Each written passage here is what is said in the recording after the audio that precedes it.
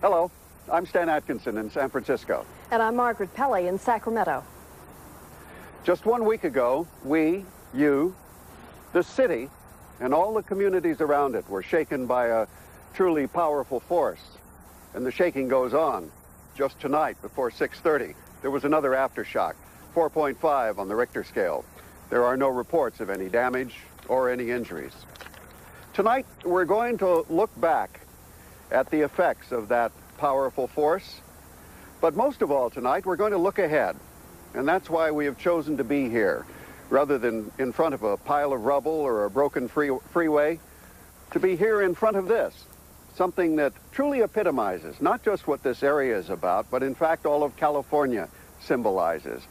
Its strength, its character, and as history has shown us time and time again, its resilience, always, in the face of adversity. We're going to look at what the future is for the people of the Bay Area and for all of those in Northern California who suddenly became victims on Tuesday of a powerful earthquake. We're also going to focus in on the challenges ahead, and we're going to see how some of those challenges already have been met. And finally, we're going to find out what needs to be done and how we can help. But to understand what lies ahead, it's important to appreciate what has gone before. So tonight we began at the beginning, here in this studio, with the way Stan and I reported those first frightening moments, 5:04 p.m., Tuesday, October 17th, when the earth began to shake. As you can see by what's happening to the blinds in back of us, we're having an earthquake in Northern California, somewhere around the Sacramento region. We'll still continue to bring the news to you, of course. Hopefully, there will be no bad news to tell. As a matter of fact, it's been a long time in coming. I don't like earthquakes. In San Francisco, the World Series pregame show was on the air.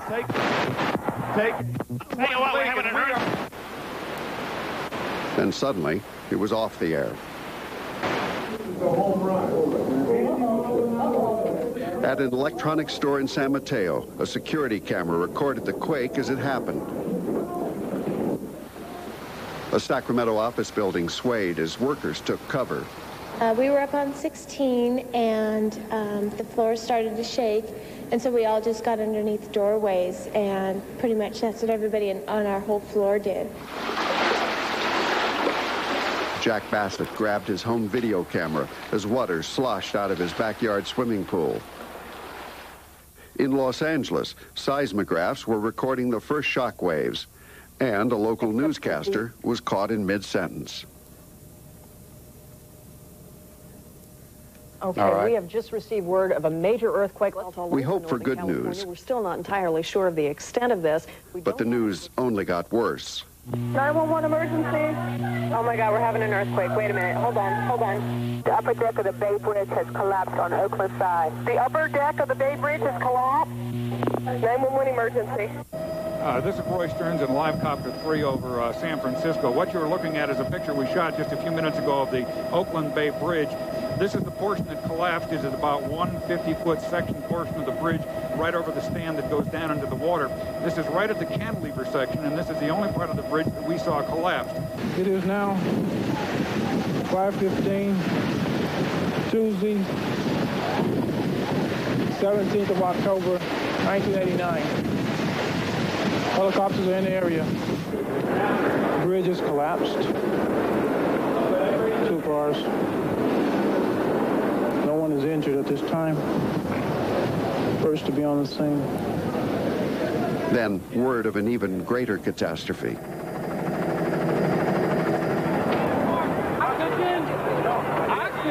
The Nimitz freeway had collapsed. Yes, there's a lot of people in there. There's a woman in there right now. She's trapped in there. We need a hydraulic jack to get her out of there. All right, here we go. That one. Yeah, give me that one. Look out, no, don't throw it, Hold the center. Watch your neck. All right, go back up, go. What's going on in there? Sir, it's total chaos. It's terrible. It's terrible. There's a lot of people under there that's pent. Most of them, we got most of them out, but there's quite a few that's just no help. Back across the bay, buildings in San Francisco's Marina district had crumbled. Ordinary people joined with police in searching for the victims. Did you actually hear anybody? Or did you just hear something? Got any flashlights in their house? They might start. Does anybody have a flashlight? A flashlight! We were standing over here. It lasted for about 8 seconds. And about 4 seconds into it, we turned around because we were going to run for the playground, and we saw this go, and it just quietly collapsed. It was so bizarre. It was just like a quiet crunch. It just crunched down. All of this damage that's happened, it just quietly crunched, like so eerie. It was so eerie. Then a new fear, gas leaks. Police wanted everybody out. Back at Candlestick Park, confusion and uncertainty. Creighton Sanders is at Candlestick. Creighton, it looks like it has been a scene of panic. What's going on there? Panic is the right word. It was the most terrifying moment any of us have ever spent in our lives. It only lasted but a few moments. There wasn't going to be any baseball that night. I've lived here all my life, and it never scared me in an earthquake. That was the first one that scared me. As fans headed home, the full extent of the disaster was now becoming apparent. For some, it was all too much to take. 911 emergency. Oh my, I don't seem like I can take much more. Ma'am, I know. Just hang in there. And then a new threat, fire. A building in rubble in the Marina district had begun to burn. As night wore on, there were new reports of damage. And to the south of San Francisco, reports of bridges down, homes and businesses destroyed. Landslides had blocked major highways and huge cracks had opened up in the earth. San Francisco Airport was closed. The computers were knocked out. The car rental agencies were jammed. Planes were diverted to Sacramento. In the hours that followed, we saw the destructive force of nature at its worst. But we witnessed human bravery. 1 Jefferson Street. 2300 Francisco Street. These are homes that will be demolished. This is the red list. Concern and compassion at its best. You might feel a little cool. No, you're in your truck. You heard me in the front side. Your truck is upside down. Man, this is always... They are the images of disaster, the images of courage, the images of hope. We will never forget. Now comes the job of rebuilding, the job of putting homes and businesses and bridges and freeways all back in place, the job of putting lives back together again. Tonight, we're going to look at how all of that is going. We sent 3 of our reporters to 3 of the areas hardest hit, not so much to chronicle the destruction, but to record the recovery. Alicia Malaby reports tonight from the Nimitz Freeway, the scene of the I-880 collapse. Rich Ibarra went south of the Bay Area to an area severely hit, closest to the quake's epicenter. And Chuck Coppola went to San Francisco's Marina district, that picture postcard part of this city that suffered so much destruction. Here is what each of them learned about the damage and about what's being done to recover. I can't believe this. I can't believe this has happened. This is all like a dream. This isn't the building. This isn't the building I'll live for 11 years. The earthquake that hit a week ago has now hit Mary Ellen Sexer. I lived right here, but it's on the 3rd story. You think I'd see some of my clothes or something, or my Ted's bird cage or something. Ted, where are you? What happened at the A gas line that broke fueled the fire. It burned all night. Fire crews had to pump water from the bay because water lines in the marina also broke, then ran dry. Now, 1 week after the earthquake, Mary Ellen Sexer and thousands of others whose homes either burned down, fell down, or are now too damaged to live in, find themselves mired in paperwork. Okay, how long is that going to take? I have no idea, but it should be as soon as we can get it back to the work. Okay, the address I have here is the address that burned down. Monday, Mary Ellen Sexer spent 2 hours standing in long lines for food stamps. I would never think I'd go in a place like that. I really feel lost. I really feel I am lost. But because just before the earthquake, she got paid from the department store where she works, she was not eligible for any food stamps. I was very angry. I said, I lost everything. How could I, where am I going to get food? Where am I going to eat? And he said, well, I'm not a social worker. I don't know. Next, Marina Middle School, the evacuation center that's become a clearinghouse for practically everything else. The phone company, the gas company. I went over there, and over at PG&E, they couldn't help me because the main office does not know that my building burned down, and they'll keep on sending me the bills. The housing authority. Yeah. Most of the people that are coming in are still in shock, and they're kind of wandering in, and you just kind of find out what their needs are and see if we can't get them filled. So we're kind of a 180-pound rabbit's foot right now, trying to help them out. This is in San Mateo. 1 bedroom will pick up. Housing available in Pacifica. Small space. Place called Kate. My problem is I want in San Francisco. I want to at least be close to work. More than 800 people have offered apartments to rent, some at reduced rates, for those made homeless by the earthquake. It is hardest of all for the elderly. For them particularly, a lot of them have lived 35, 45 years in the same apartment, and now they're somewhere else, and everything familiar is gone. And so if they can get in and get 15 minutes worth of stuff out that they can touch and be with, at least as a part of their life, that makes some sense to them. This is the important thing. Her brother just passed away about a month ago, and she went to South America. She got there, and he was dead already, just to see him. And before she got there, he died of a stroke. So this is wonderful. In this neighborhood, more than 40 buildings were either destroyed or will have to be demolished. The gas company says there are so many leaks. All natural gas lines here must be replaced. That will take at least 4.5 months. Mary Ellen, one of thousands here instantly homeless, will stay in a downtown hotel that has donated rooms through the end of the month. She has also applied for federal and state grants. The first state assistance check was handed out today. Federal checks may take another week. Moving slowly, but at least I'm making a little progress. Do you feel better? A little bit. Doing this? A little bit. I don't feel as I still feel confused, but I do feel I'm making progress. I just gave to United Way. I donated, money. Never thought I would be here. In San Francisco, Chuck Coppola, Channel 3 reports. She's just in my arms, beating and banging. Nothing fell. Everything flew. Santa Cruz County mourned the loss of 6 lives, 4 of them with the collapse of the Pacific Garden Mall in Santa Cruz. Those who survived the quake count themselves as the lucky ones, even some who lost their homes.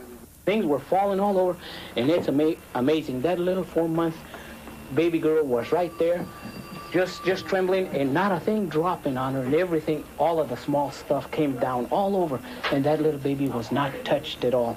Your belongings are safe. Now, it by no means that they're going to get out the wrecking ball and knock your building down. Some people had only the clothes on their back to show for years of saving and work to own a home. The future will be years of owing to pay off what they had. A mortgage to the hilt. We have everything that we own in this house, and we've just got to try and rebuild, or we have nothing. We put a lot of money earthquake down. Insurance? Of course not. Hardly anybody has earthquake insurance. Okay. Take it out. Your eyes. We're going. We're out of here. Bricks tumbled from a bakery in Watsonville to take 1 life. Old Victorians cracked and crumbled and are charming no more. Tents have become home to thousands, some because they can't go in their houses, and some because they're just afraid. We miss our home, yeah. But are you scared to go back inside? Oh, yeah, because this morning was another earthquake, and we ran outside again. The aftershocks make salvaging belongings risky, but it's hard to say goodbye to everything you've owned without at least trying. Inspector said, you got about 20 minutes. You got 20 minutes to get out of here today. I've lived here 30 years. How do you expect me to get out of here in 20 minutes? Yet Joe and his family do what they can, packing away in boxes 30 years of furniture, clothes, and memories, saving what they treasure most. Mira, mijo, you put him in a real safe place, in a seat maybe, huh? Yeah, we'll take that in front with us. Okay. To survive, the family must split up to live with different relatives, and the outlook isn't good to bring everyone back together under one roof. Funny, I'm stuck because I've got a budget that I was on, and it's just from payday to payday, small savings, and you know, I'm in pretty bad shape. Christ have mercy. The school gym serves as church this Sunday. The congregation has survived, but not so St. Patrick's Catholic Church. This church is more than a place where Catholics meet on Sunday. The tall steeple of St. Patrick's Church has stood guard over Watsonville since before the Great Quake of 1906. Now, it may be torn down. It's not certain yet. But if it is, this city will lose more than a church. It will lose a landmark. Don't lose heart, because Watsonville is going to need people of heart to make it through all this. People aren't giving up, but rebuilding takes courage, and not just lumber, a hammer, and saw. It's just, you know, one of those things. I mean, what are you going to do? In Santa Cruz County, Rich Ibarra, Channel 3 reports.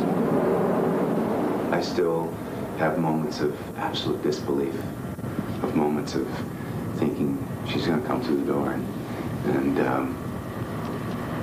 say something to me. This East Bay home bears scars from the earthquake in more ways than one. Cracked walls and a shattered life. 36-year-old Donna Marsden worked at a nearby university. Her van pool came home every day on time, except last Tuesday. I found out pretty much where the van was, and maybe 15 seconds later or 30 seconds sooner, they would have been past the structure. Bruce Marsden is coping with the unthinkable. His wife was killed in the collapse of Interstate 880. The couple would have celebrated their 4th wedding anniversary Thursday. Marsden describes his wife as a champion of lost causes, who loved pets, plants, and especially children. It's a healing process, and it started.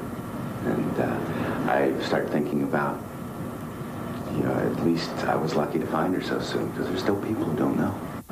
You know, it's going on. It's going on for me. And I'm grateful for that. And I'm rejoicing in the time I had with her. Trucks working on the collapsed Cypress freeway break the calm that settled in this West Oakland neighborhood. After a week of tourists and gawkers passing through, residents are putting the earthquake behind them.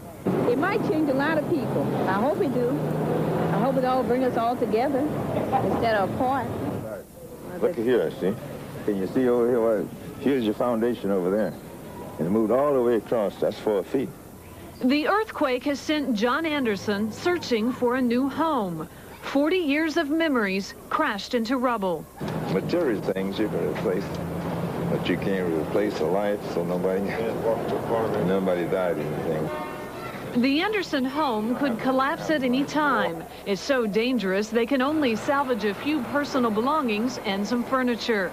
But their entire family, including 14-year-old George, escaped unharmed. I feel better now, but it's still frightening. We still get nightmares. We can't, you know, it's hard to sleep. I never wanted to leave. I mean, it's just that much. I've been here so long, it's hard to pull up roots and leave. And this is the only thing that makes me pull up and go. A lot of things we would like to keep, just, you know, things we've had a long time. There's no way. So we just have to take our losses and try to move on. In downtown Oakland, there are other signs of healing. A city that suffered $1.5 billion in damage is rebuilding. Some repairs, though, will take longer than others. City Hall has been closed indefinitely. That means Steve Fort, a blind vendor, will lose his snack bar business. I really don't know where I'm going to go or what I'm going to do next as far as being able to pay the rent and other expenses. Steve is one of many Oakland residents the earthquake has left with an uncertain future, but each tries to find comfort in their own way. For Bruce Marsden, now a young widower, it's sharing some homemade cards he found in his wife's closet. This one was very special. It was like a resolution about herself, or a thought that she had.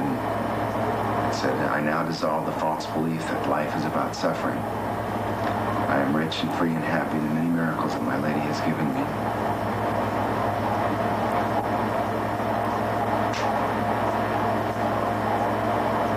I release and forgive everyone and everything for whatever has happened. We are all joyously free now. I believe in miracles. It's God's will. In Oakland, Alicia Malaby, Channel 3 reports. There are some encouraging stories to tell. There is the story of Buck Helm, the 57-year-old man pulled from the rubble of the Nemitz Freeway 4 days after the quake hit. We couldn't let this program pass without mentioning him. If any one individual symbolizes the determination to survive this disaster, Buck Helm is him. Since his rescue last Saturday, he has made some important progress toward recovery, and all of us are very encouraged. He still has a lot of recovering to do. He has, though, as we said, been a very important symbol, and he is getting better. Doctors say his kidneys are now functioning normally, and he has been taken off dialysis. The prognosis tonight continues to be very encouraging. Now, what about those who escaped the full fury of the quake, those who live and work outside the areas we focused on? Well, life is still anything but normal for them, especially when it comes to getting around. When we come back tonight, transportation... It's been a week now since the big quake, and slowly, life in some ways in this great city and communities all around is getting back to normal, slowly. Just started raining about 5 minutes ago. For this time of year, that's normal. The timing is unfortunate, though, for the victims and the relief workers in the quake. Driving around this Bay Area is anything but normal, though. The Bay Bridge is closed. Interstate 880 suffered a total collapse in a 1.5 mile stretch. A new ferry service is operating across the bay, but is that enough? How are people around here getting around? Mike Boyd has some answers for us. Whether by car, rail, or boat, there are new rules in this world of getting to and from work in the San Francisco Bay Area. First, to succeed, commuters must drastically shift to mass transit, and the numbers show they're doing that. On Monday, the first full day of back to work, 90,000 people used BART during the morning commute hours. Normally, 52,000 do so. That's a 65% increase. Today, 98,000 used the morning commute, an all-time record. Second, to succeed, commuters must start earlier, and they've been doing that. Traffic on all Bay bridges, for example, is way up during the very early morning hours. Example, the Golden Gate at the 6 to 7 a.m. time frame normally carries 1,500 vehicles. Currently, 4,000 are crossing during that hour. This commuter and this one are out of sync. It's no longer socially acceptable to drive the commute alone. Getting there, will it take longer? That's the only way you can get over there without driving over the bridge, and that'll take you hours now to get over the San Mateo Bridge. The captain of this ferry boat is right to a point. It takes longer than usual to drive the bridges still in service, but commuting by ferry is time-consuming. The normal 30-minute car trip, San Francisco to Oakland, is more like an hour by sea. We timed the ride from San Francisco's Ferry Building to Jack London Square, including boarding time, the ride, offloading, to a free bus commute to the next destination. Ferry boat ridership is up in the Bay Area. Normally, commercial and state boats carry 2,500 commuters per day during the morning rush. 6,000 are now traveling by boat. This is the only way to go over. How do you like it? It's not bad. And some commuters will stick it out until they can make other arrangements. I'm leaving the city, yeah. It's too scary. The earthquake really scared me. Ferry boat cost? Comparable to a car, a round trip across the bay at a special commuter rate is $5. It's 7:20 a.m. We're taking BART from Berkeley to San Francisco to measure convenience, time, and cost of the commute, rail versus the automobile. Even though BART has provided extra parking, most lots are full. Parking takes 10 minutes. A round-trip ticket to San Francisco costs $3.70. 7:35. We're on the ramp waiting for the next train to take us under the bay to the Embarcadero. We're going into the Transbay 2. Ride time to San Francisco, 25 minutes. As you can see, it's standing room only. BART is comfortable and reasonably quiet. Well, it's a little bit slower, but yeah, so far it's not too bad. Steve Liebman, like many on this train, normally commutes by car. For the immediate future, BART is the alternative. So you had to bite the bullet? Yes, it's the only way I can get to work. Oh, I have to do it every day if I have to. I might just spend the night in the city with some friends of mine. Some way to get around. Some way, because this is going to be a drag. 8:15 a.m. We arrive at the Embarcadero station. Less than 5 minutes later, we're at street level. Commute time, approximately 1 hour. There are some pleasant transportation surprises to the so-called crisis. Vehicles are moving at a fairly good pace at rush hour. Part of that because Caltrans and the Golden Gate Bridge Authority have lifted all tolls during rush hours. That could change, but not until the Bay Bridge is back in service. And East Bay residents are not rushing into San Francisco by way of the more southerly San Mateo Bridge. Overall, the commute into and out of San Francisco is working, with some inconvenience, but working without the Bay Bridge. From San Francisco, Mike Boyd, Channel 3 reports. And that brings us now to the question of the hour on the minds of every single Bay Area commuter. How long is this disruption of their commute going to continue? Well, as Roy Stearns reports, the temporary fixes are going to take a few months. The permanent repairs are years off, and the cost of all of it will be staggering.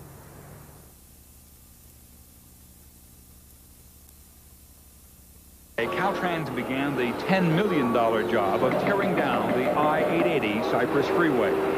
A week ago today, 1 mile of it became a massive tomb of twisted steel and concrete for the 63 people confirmed dead so far, just one surviving. This elevated freeway was on the Caltrans list of thousands of bridges to retrofit to today's earthquake standards. The first part of that work had been done. The next phase for total retrofit was still being researched. But even so, Caltrans says the collapse here was a surprise, not caused by faulty construction and not caused, as a Caltrans geologist is quoted as saying, by the soils underneath.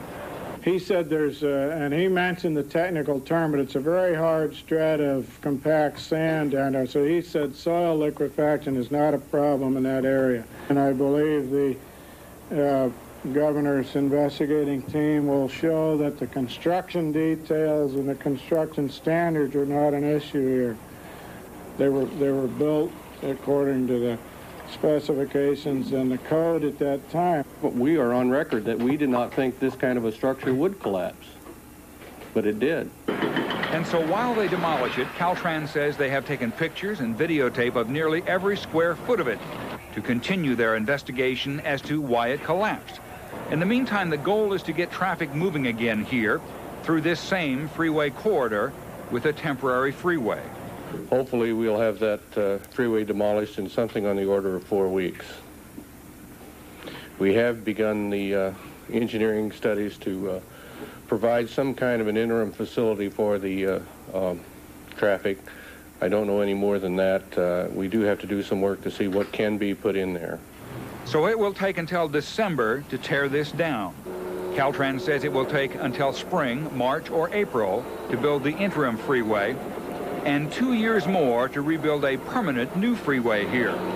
As for the Embarcadero Freeway and others damaged in the San Francisco area, Caltrans says none of those need to be torn down, and all can be shored up with a temporary fix, also by spring.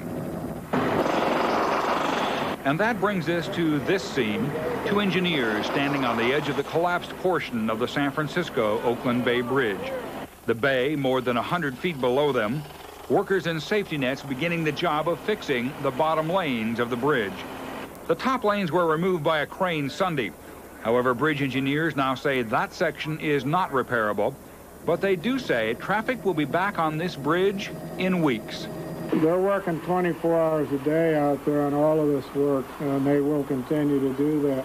And we're saying up to 4 weeks. You know, I made some estimates last week and proved to be way off. So right now, it's up to 4. If everything works out, it could be less, but it's up to 4 weeks at this point.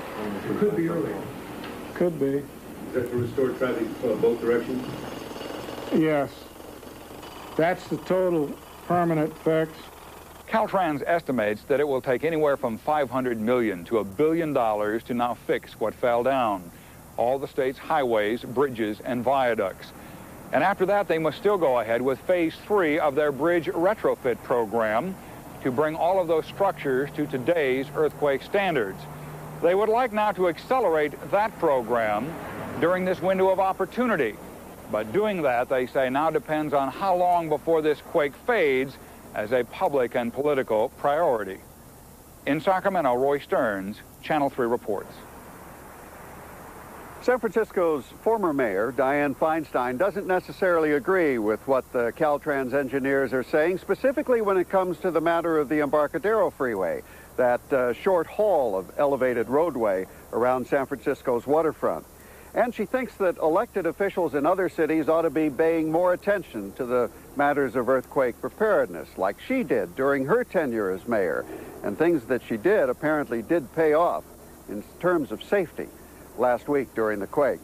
Here's John Gibson with Dianne Feinstein and what she's recommending and what she's saying after the quake.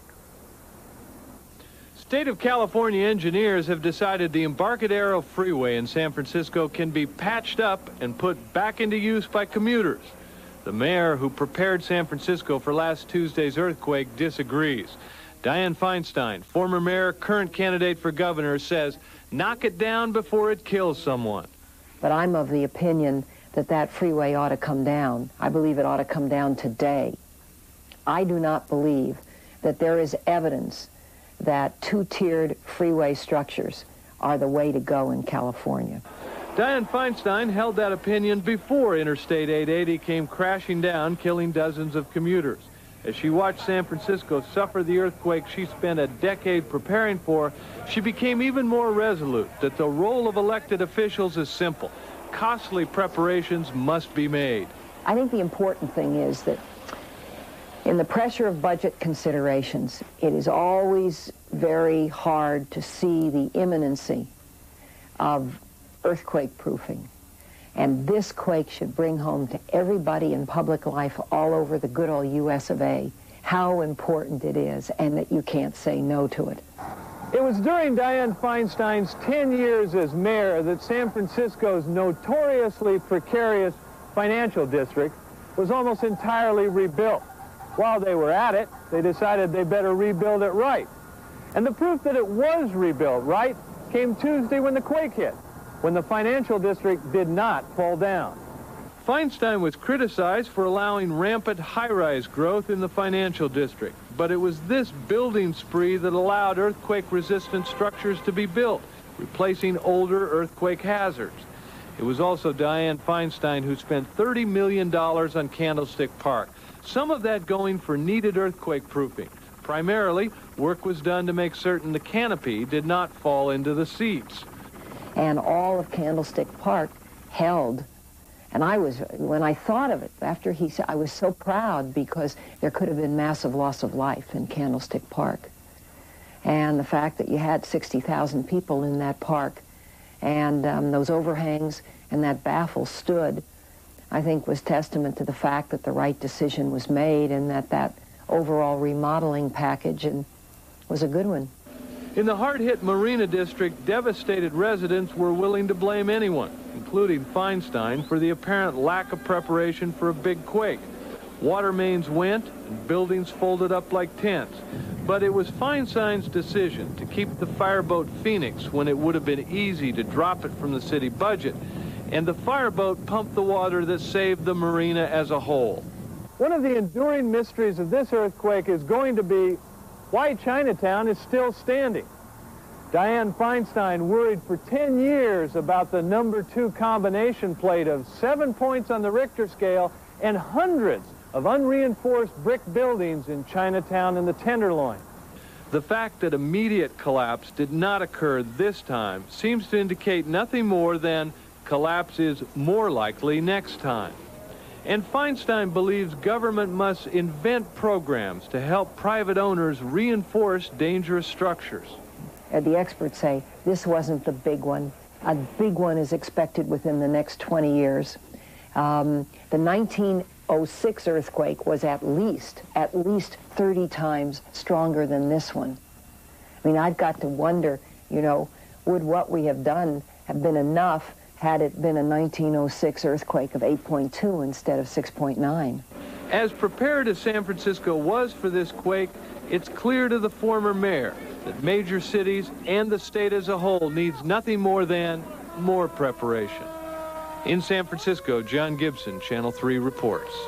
Despite all of San Francisco's preparations, there's still a lot of damage to repair, as Roy Stearns pointed out. That's going to cost a lot of money, billions of dollars. To come up with some of that money, Governor Duke Majan said he intends to call the legislature back to Sacramento for a special session. But political reporter Steve Swat says the actual agenda hasn't been worked out yet.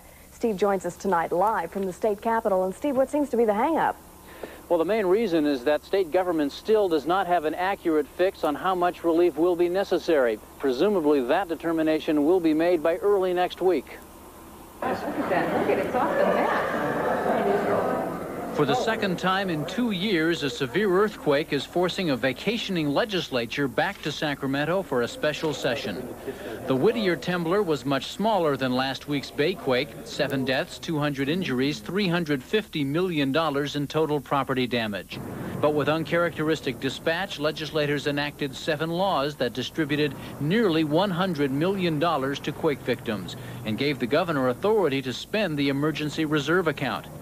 Because of the magnitude of the Bay Area earthquake and the enormous job of repairing not only homes and businesses, but the crumbling transportation structure as well, Governor Duke Majan and some legislators were quick to suggest that some form of temporary tax increase might be necessary to pay the bills. But now they seem to be taking a more cautious approach, even as damage estimates continue to rise. Responding to the question of whether or not a tax increase is needed at this time is, in fact, premature, logically, practically, and otherwise. One reason is that there's no accurate damage assessment yet, and it's not known how much Washington will help. The $2.8 billion relief package approved by the House today could change. In addition, California could write checks from its billion-dollar reserve account. And Channel 3 has learned that billions in another pool of money waiting to be invested could be loaned to the state for short-term relief. Right now there's about $18 billion in that pool. $2 to $3 billion of that could be made available in the form of loans on a short-term basis to meet some immediate needs, but that would have to be paid back by June 30th of next year. If necessary, one levy that could be raised temporarily is the state sales tax. A half-cent increase would generate $120 million a month. And twice before, after severe flooding in Northern California during the winters of 1964 and 68, the gasoline tax was raised temporarily by a penny a gallon. The extra money rebuilt the roads. But nowadays, just spending extra tax money is complicated. A 10-year-old government spending limit allows appropriations in the event of an emergency, but future spending would have to be reduced accordingly. If political leaders do in fact agree to some sort of temporary tax increase, rest assured they will try to find a way around that spending limit. Margaret? Well, Steve, so far California hasn't received everything it's asked from Congress, has it? That is correct. As a matter of fact, the California delegation asked for $1 billion more in that relief package and failed miserably, and perhaps that is one reason why local officials here in Sacramento are so reluctant now to talk about a tax increase, because if California signals its intention to raise billions of dollars, perhaps Washington will come up with less. Thank you, Steve. While our elected officials scramble to try to offer assistance, perhaps nothing is more valuable than the advice from people who have suffered from similar tragedies. When we come back tonight, the victims of Hurricane Hugo tell the victims of California what to expect. Earthquakes, of course, are nothing new to California. San Francisco suffered through and survived the most famous of them, the big one in 1906.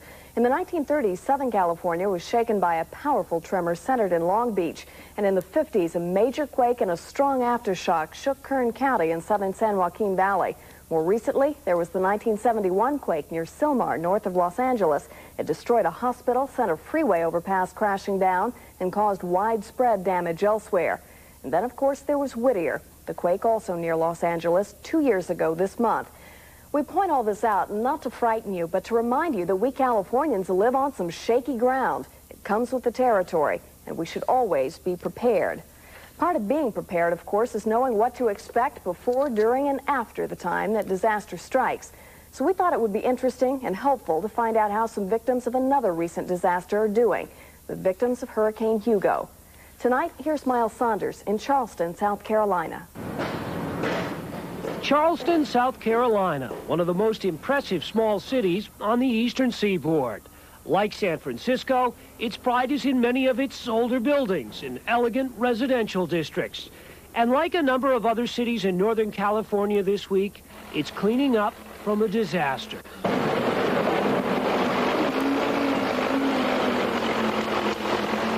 In the months since Hurricane Hugo unleashed its fury on the Carolina coast, Charleston has been trying to get life back to normal. The turning point seems to have come about a week ago. Tourists are coming back to the streets. But there is still a long way to go for the citizens of Charleston, particularly emotionally. Still, they're willing to offer help. Mayor Joseph Riley. The trauma of a disaster like this is potentially extraordinary. And if a community gets down, and then you can get onto the slippery slope that pulls you farther down. So we have worked very hard to encourage our citizens to be optimistic and to be hopeful and to help each other, and that has succeeded. We think the water came up through the floor, filled up this room, and then just knocked out the wall. But for those who lost their homes or possessions, the recovery has been hard enough. I don't think this neighborhood will ever be the same. No house will be built and look like it did. Mary Rivers and her husband Tommy live on Sullivan's Island, east of Charleston. They plan to rebuild. We talked about coping. I kind of thought it would be down for a while and then coasting up, and it hasn't really been that way. It's been real up and down. I needed to just do things, get organized and take care of items, and then you'd hit a slump and stay there, and then you'd come back up. And I didn't expect the up and down to last a month. Of course, it's only been a month. It may last a lot longer, but I certainly didn't expect the emotions. I didn't expect to drive up here and just fill with tears every time I'd look around a month later, and it still happens. I learned that self-reliant isn't the way to go, that when you try to be so self-sufficient and do everything yourself, it doesn't work, that friends offer help and you learn to say yes. The generosity and the love and the help and the food and the money and people that we received from all over the country not only helped us recover, but lifted our spirits. The human spirit and its capacity to help and to give to each other has touched us more than anyone will ever imagine. So the second we realized the disaster that was befalling California was the second we committed to help. The nature of the two disasters is obviously quite different. The end result for those who lost everything they had is not either here on the shores of the Atlantic, where the sun rises on America, or on the Pacific, where it sets. It is safe to say that in a month, those Northern Californians victimized by the earthquake will likely be where Carolinians are now, still caught somewhere between hope and despair, determined nonetheless to go on. Miles Saunders, Channel 3 reports, Sullivan's Island, South Carolina. When we continue tonight, some final thoughts about the '89 quake, some positive things that may have come out of it, and some images we will always remember. Our 11 o'clock news is coming up in just a moment, and we'll have more earthquake coverage, including a report on what tonight's aftershock did to the remains of the Nimitz Freeway. We'll also show you what some San Franciscans did at 5:04 tonight, exactly 1 week after the big quake. And we'll have the story of one quake survivor, a woman who made it out of the rubble of the Nimitz. Throughout our program tonight, we've given you the address of the American Red Cross so that you could send in an earthquake donation. We urge you to do so. Right now, we'd like to give you that address one more time. You can send your contribution to the Northern California Earthquake Relief Fund, Post Office Box 160-167, Sacramento, California. The zip code is 95816, and be sure to specify that your donation is to be used to help the victims of last Tuesday's earthquake in Northern California. We turn back once again tonight to Stan Atkinson, who's standing by in San Francisco. And Stan, one of the things that's so terrific about the place where you're standing right now is that it is not part of the destruction, that we're seeing the city that we love, and we're seeing the place as we want to see it in the future, as we want to build toward. What is the spirit there tonight? It feels like the same old San Francisco, but in many ways that is misleading, because if you drive about 2 miles that way over Russian Hill, and you go down the other side of it, you see an area that is darkened in the aftermath of what has happened. An aftermath that is going to plague the people of the Marina for the next 18 weeks, is the estimation. A 57 square block area. 8 square blocks totally cordoned off and shut down, but 57 square blocks are affected by gas leaks. And so they're going to have to dig up all the streets in the Marina. They're going to have to replace no less than 10 miles of gas lines, more than 4 months before that's all going to take place, and a huge, vital part of residential San Francisco. Wonderful thing, even though we're considering all of this damage and all of the effort that's going to have to go into rebuilding and the cost, to look at least at the dignity and the humanity and the heroism of San Francisco and Oakland, of course, and all of Northern California as the Bay Area pulls itself forward. Maybe you could comment on that as well. There's a great sense of resilience here, as I said earlier. It's something that this city has been known for. It rebuilt itself like the phoenix out of the ashes in 1906 and became one of the most glorious cities on this earth. It is still one of the most glorious cities, and its people and its character never lost a beat, even at 5:04 on Tuesday. I sure wish they'd turn the lights back on the Bay Bridge. Herb Cain, are you listening? Tell them to turn the lights back on the Bay Bridge and give us something to feel some hope for the future for. It's too dark. It's too depressing to fly into San Francisco and see that. There are 4 million people who live between Santa Cruz and Watsonville in the south and the Golden Gate in the north, that area that was most profoundly affected by the quake. That's about, 4 million out of California's 28.5 million. That's a fair chunk of people. And think of it, all of those men and those women and those children experienced in this past week the most terrifying and most destructive experiences, perhaps for many of them, of their whole lives.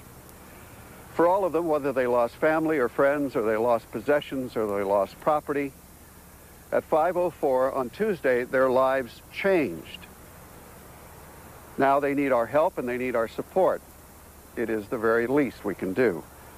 For months and maybe for years to come, wherever they live or they travel or they work or they play, in this part of Northern California there will be constant reminders, visible reminders of the calamity that has taken place.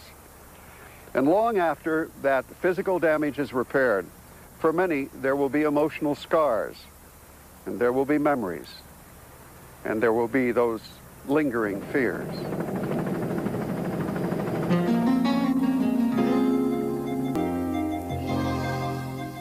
There will, however, be other things to come out of this disaster, things far more positive and perhaps far more enduring. Hold on tight, Margaret. There will always be a bond between those who endured the quake, who coped with its effects, and who are now trying to rebuild their communities. For one brief moment, those millions of people, from the migrant workers of Watsonville to the business and professional people of the Marina district, they all shared the same experience and felt the same fear. Collectively, they are now trying to overcome the same tragedy. Now, wherever they go in this world, whatever they become in the years ahead, all of them will share and remember that moment, that evening in October, when the ground began to shake. And for those of us who also felt the shake, but who escaped the full fury of the quake, there will forever be images of those ordinary people who became heroes in a moment of crisis. Men and women who put aside their own fears, their own concerns, and their own safety to help others in need.